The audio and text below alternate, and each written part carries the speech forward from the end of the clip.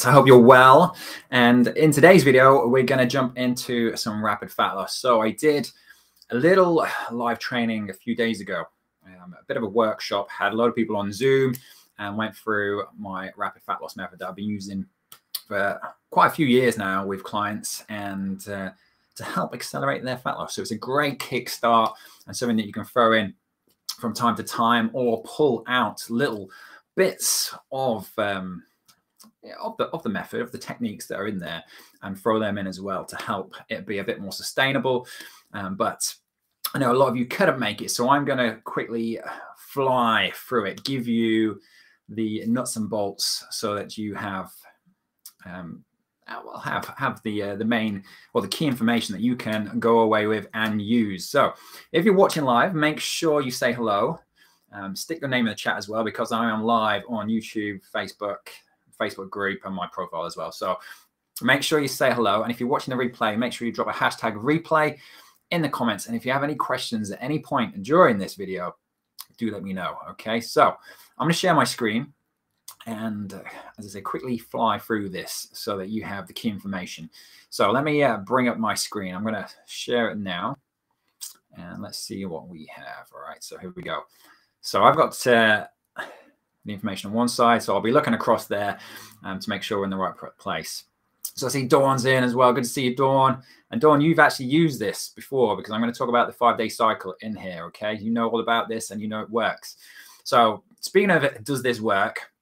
Now, the other day I went through this and a bit of an intro and stuff, but I'm not going to bother with that.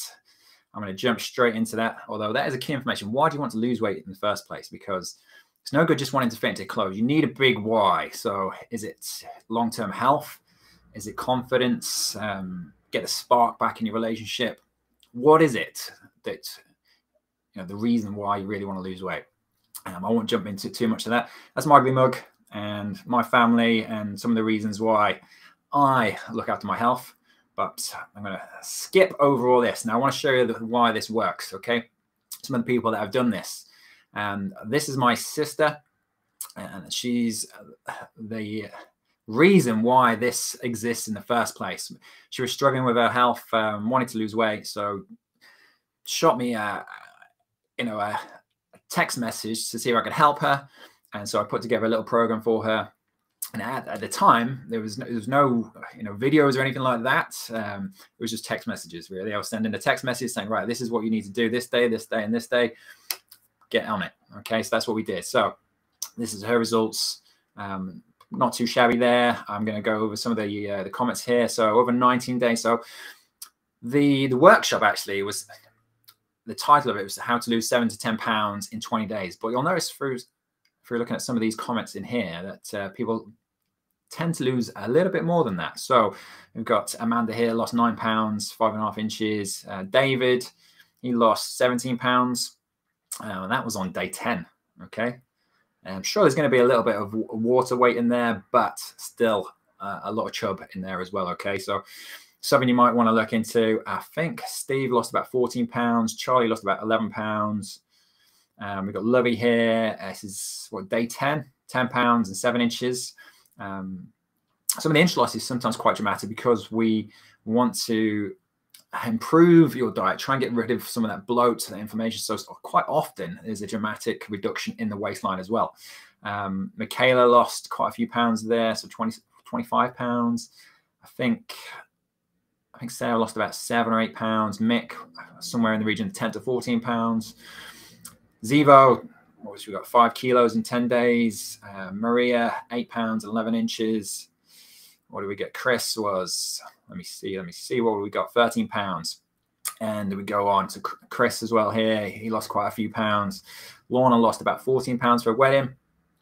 So this works. So if you're still watching this, make sure you're on it. All right. So I'm going to talk through it in a second. I want to be about 10 minutes or something like that. So I'm not going to spend an hour like I did the other day. So I'm going to fly through this in a second, but just want to show you this does actually work. And then you can take it apart a little bit and throw in certain aspects of it to make sure it's sustainable, and then throw it again and again down the line. So Paul, 24 pounds lost in 19 days. Mornay, nearly 20 pounds in the 19 days as well. Grant, where was he? 7 kilos lost in 10 days. So over 20 days, looking to do measurements and your weight on day 1. And then obviously take some photos as well, but do it on day 10 and do it on day 20. That's the best way to go about it. A few caveats with this. Now, I mentioned this the other day, for women in particular, low-calorie dieting. If you've done that forever, if you've been yo-yoing all over the place, trying different diets, bang, bang, bang, all the time, then it may have messed up your metabolism a little bit, and so it might not work as well for you. Also, wacky hormones, if you're going through menopause, or if you've dealt with stress, any serious trauma, or if you work night shifts, when you're doing days, then going back onto nights, then back onto days, that can cause issues as well. So the results that you get may be restricted by some of these things, okay? Medication is another one. And of course, the last one is your discipline, your willpower. Can you stick with it, all right? Can you go and give it your best shot? And I'm not talking about doing it to the letter, but focus in the mind, 20 days, right, let's see what I can do in those 20 days. All right, so moving on from there.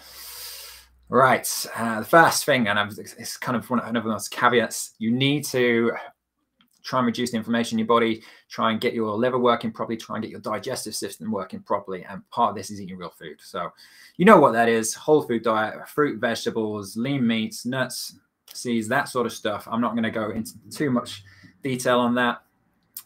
But if you've always been struggling with your health, look for those clues. Look what's going on in your diet, in your lifestyle, and think, right, what can you do going forward to try and help improve those aspects? Okay.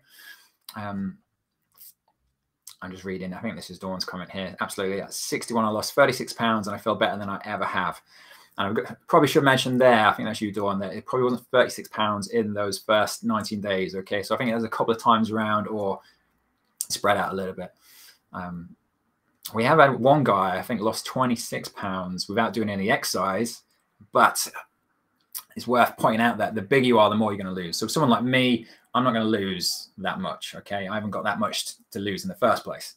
So if you've got 50 pounds plus to lose, then you can definitely lose more than that 1 to 2 pounds a week that is often put out there. And I think sometimes just to make people feel better about themselves. If you're following a clean diet, none of these other tools, then 1 or 2 pounds a week is, yeah, it's a good shout.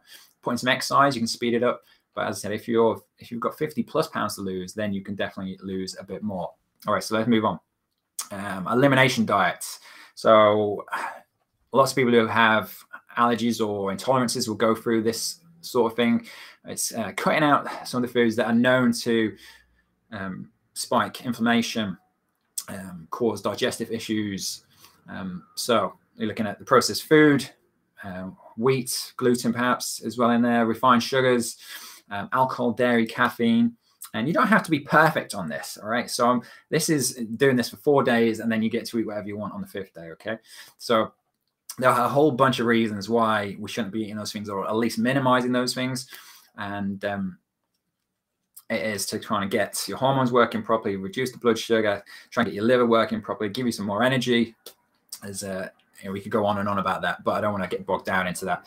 Now, as I said, over the 20 days, we're looking at 80%, 90% on this. So it's trying to be good for 4 days, and then you can eat what you want. Okay.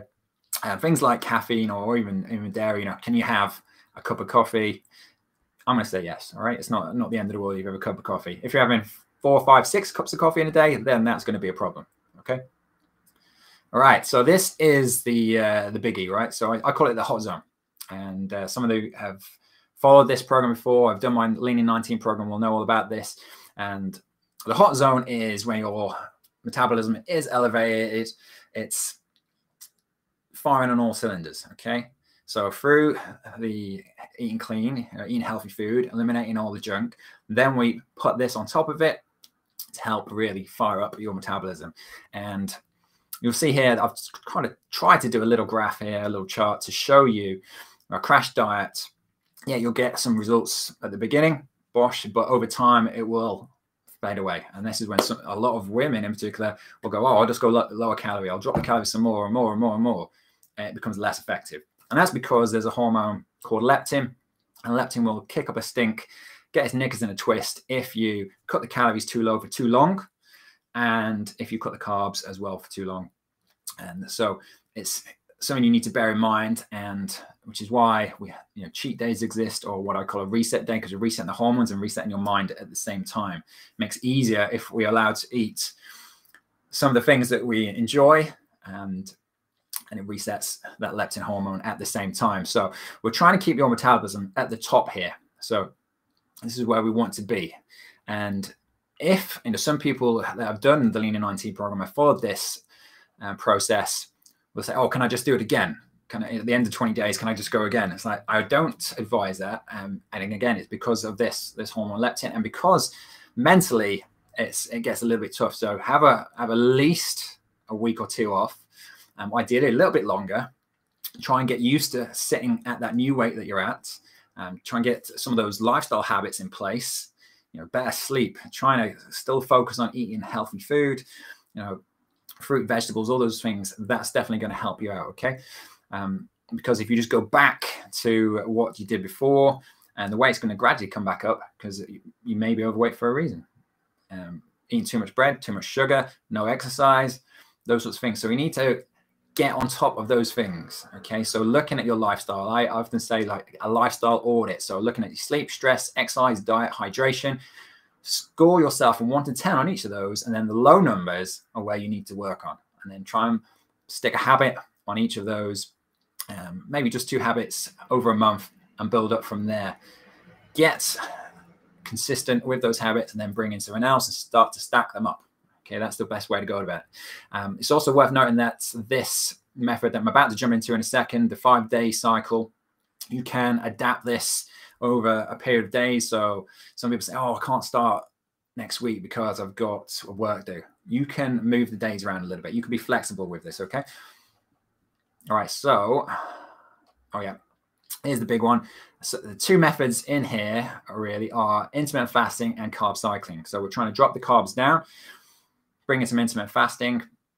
There's hormonal benefits to these 2, and the calorie deficit from the intermittent fasting as well. Okay, so they are the key factors there. Of course, intermittent fasting, tons and tons of benefits there. We talk about sort of detoxing the body, allowing your digestive system to go into repair mode.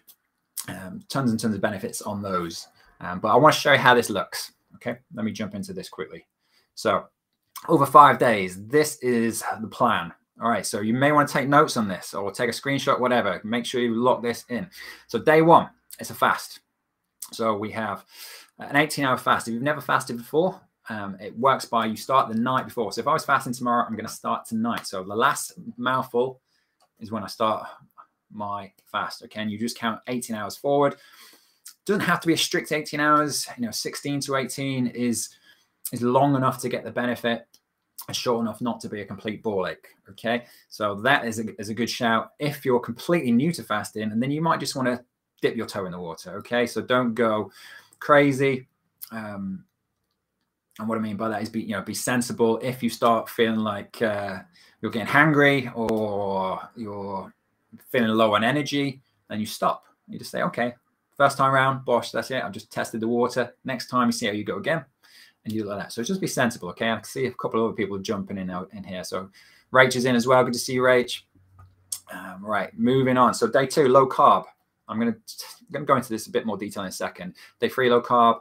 So fast, low carb, fast, reset day. So eat whatever you want, basically. Okay, that is the nuts and bolts of it right there.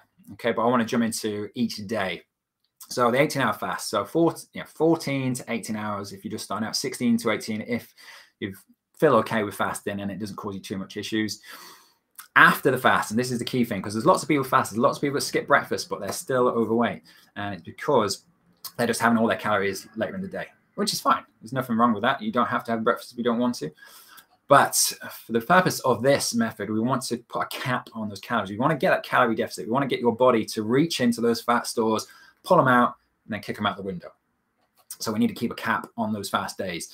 And we're looking at 500 to 1,000 calories roughly. Guys, you can get away with a bit more. Women, you're going to be sort of in that sort of 500 to 800 range. That tends to be better. Will you be hungry? Probably. All right, but hunger is not necessarily a bad thing. That's a sign that your body's then going to think, right, we need to get some energy from somewhere. Where are we going to get it? All right, so thighs, hips, belly, All right, so hunger is going to be your friend. All right, I think fasting definitely teaches you what hunger really is, because some people, you know, they say, "Oh, I'm starving." It's like you're not. You're definitely not starving, are you? So expect a little bit of hunger. Don't need to be absolutely ravenous, but it's going to be a little bit of hunger. Expect that. So drink lots of water. If you're just starting the day, so like a water with lemon juice, warm water, lemon juice, a bit of apple cider vinegar with apple juice in there as well. It's going to help just for overall health. Can you have tea or coffee? Yes, you can. Some people are strict on fasting or strict on keto, that sort of thing. They say, no, you can't do that. I've done this with various people and it doesn't really matter. Okay. You don't get any significant benefits if you have tea or coffee in the morning. Okay. It's just a case of not having 6, 7, 8 cups in the day. That's the thing that causes the problems. Okay. All right. Moving on from there.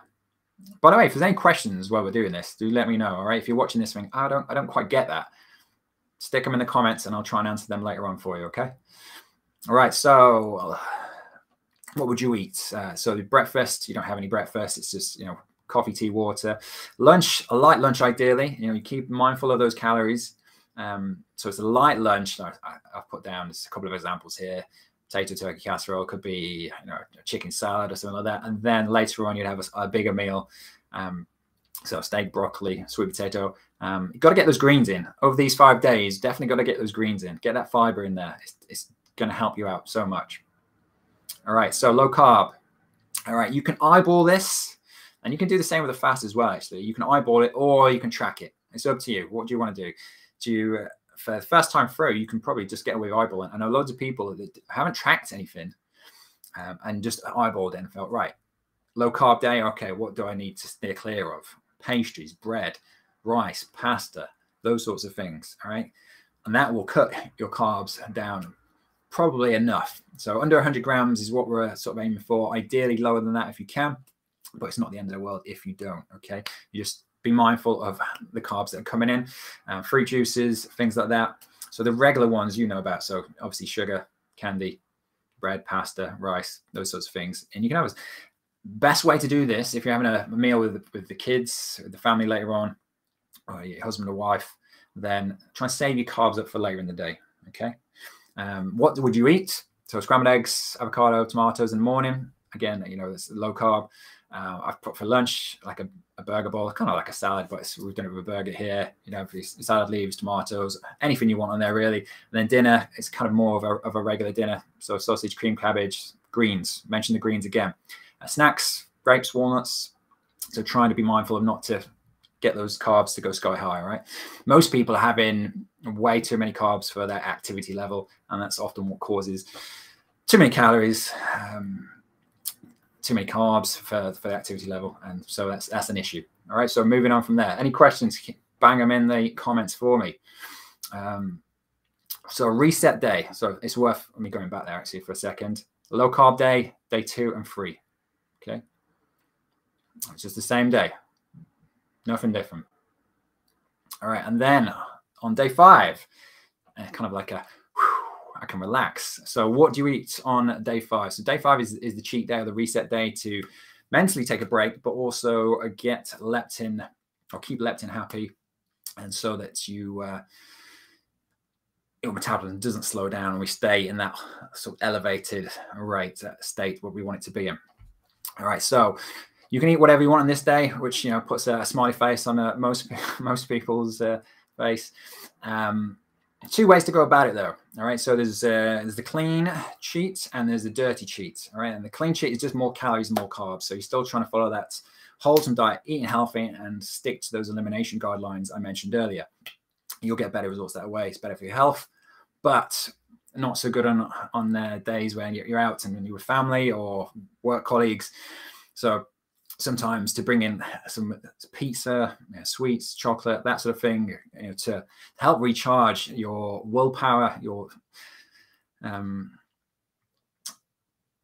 and going forward, how well you'll stick with it. So we all need that break from time to time. So the dirty cheat, or even a combination of the two. So I've often recommended, like, okay, keep your breakfast and your lunch pretty healthy, but then in the evening, okay, Eat whatever you want. Just the key thing is not to overdo it. You don't want to go and smash 4,000 or 5,000 calories in one day. All right, that's going to take away from what you've done over the previous 4 days. So aim for a maintenance calorie intake, or what you would normally eat, or slightly above. Okay, that's the goal. You can go on something like MyFitnessPal or go on Google and type in, what is my calorie maintenance level, put in your weight, your height, your activity level, and it'll give you a rough calorie maintenance level, so the amount of calories you need to sustain your body. But it's not necessary, so don't get bogged down too much in the details of doing this. Okay, the next day, if you are curious as to what the scale is doing, and expect a bit of an increase. Okay, get a bit of a water weight bounce when you have more carbs. Okay, so there's something to expect there. All right, so quick recap on that. Day 1, you're fasting. Day 2, low carb. Day 3, low carb. Day 4, fasting. Day 5, you reset it. Okay, take that break, and I put at the bottom here, add exercise. So you don't have to. I mean, lots of people can't exercise for whatever reason, don't have time, some excuses. So you don't have to do any exercise while doing this, but if you plug in some exercise, you often get better results. It keeps you more focused, and it's better for you. So in terms of exercise, what would you do? You could walk. Okay, if you've not done any exercise for ages, walking is not a bad shout. You can walk every day, but ideally you're looking to do some sort of lifting, so resistance training, or some high intensity training, circuit training, something along those lines. Push-ups, squats, lunges, those sorts of things will help massively, and long term as well. Okay, you want to get some extra muscle on your body. That's going to elevate your metabolism, and something you should definitely look to work on. I think we're good. So, all right, where are we on here? Let me get off this thing. There we go. All right, so I did this the other day, and I'm going to offer it to you guys as well. So if you want a bit more hand-holding with this, if you're, I mentioned this earlier, if your willpower, your discipline is not very good at the best of times, then we can plug this in for you as with our coaching program. And so we have the coaching, which we use an app for, and we also do the Lean in 19 program as well. So we can merge the two, kickstart your weight loss. And if you're interested in that, I'm not going to go into any more details, but you can check it out. If you're interested in that, I'll put the link down in the comments for you. Go and check it out. If you use the code RAPID, because it's rapid fat loss, is what we're looking for, RAPID, you'll get 50% off your first month. But as I said, we'll throw in Lean in 19 for you as well. So the way it works, we load up all the reminders when you're fasting, when your low carb days are, put in the exercises for you as well, and we'll keep you accountable along the way. So if you are interested in something like that, then jump down to mybodyfixers.com and use the code RAPID. Okay, that's important you use that, so it tells us you want the Lean in 19 as well. Okay, so if you have any questions, just let me know. I said I don't want to bang on too much about that. The key thing is that you follow this cycle, right? And as I mentioned, once you've finished, you need a break from it, but you've got to work on those lifestyle habits. Otherwise, it just reverses and reverses gradually, and you end up back where you are right now. So look at your lifestyle. What's going on? Are you getting good sleep? Are you eating whole foods? Are you exercising? Where else can you improve? That's the key to long-term weight loss. But if you want to speed things up now, give this a bash. And certain things like fasting, or even a low-carb approach going forward, isn't a bad idea. You can adapt this over 7 days. A fast once a week or once a month is not a bad idea. And reducing that carb intake for many of you might be a good idea, especially if you're not doing any exercise. All right. So any questions, just give me a shout. Otherwise, I hope you enjoyed this. Give it a like, give it a share. Let me know what you think. Let me know if you've tried this. For you lot that have done it before, let me know in the comments. Love to hear from you. And have a great day. All right. So take care for now, and I will catch you later. Bye-bye.